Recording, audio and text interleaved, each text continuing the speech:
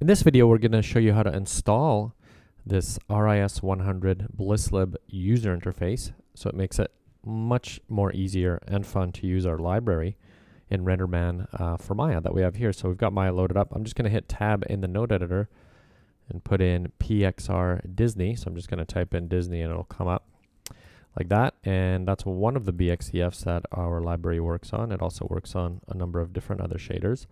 So we have that here, and we can see the default shader here. Now, if you just have our library installed, as you know, you hit on presets and you can just go to the replace and load all our 100 presets through this menu. But this menu is a little bit cumbersome. That's why we created this new BlissLib UI interface. But when you do select it, it's got the correct values and the name here. But what we want to do is just click a button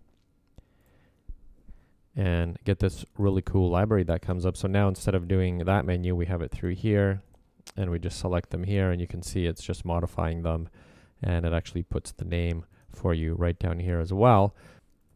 Let's look at our readme.txt file that ships with the library. So now, if you've downloaded the free trial version or the full version, you're going to be looking at this directory here, and it's got a whole bunch of stuff, PXR Disney, LM layer, so you cut and paste those into your Maya presets. But this is the BlissLib library. So all you do, and I'm on an OS X, so it'll be a little bit different if you're on Windows or Linux, but we've listed the directories for you in our README file here. So mine, if you can see down here, it's Macintosh HD users, all the way library preferences, Maya 2016 scripts. So we're just going to drag and drop that directory there. If you're on Maya 2014, it would be in here, but we're in 2016 scripts. So I go to my install directory that you get when you download our product. It'll get emailed to you.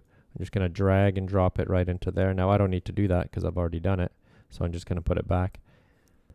But once you put it in there, you restart Maya, and I've already got Maya loaded.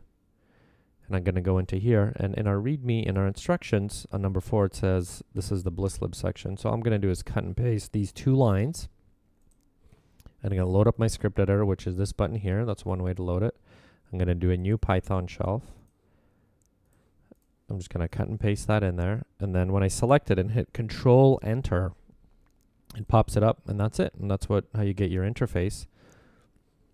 And now you can select from here. Now you don't want to do this every time.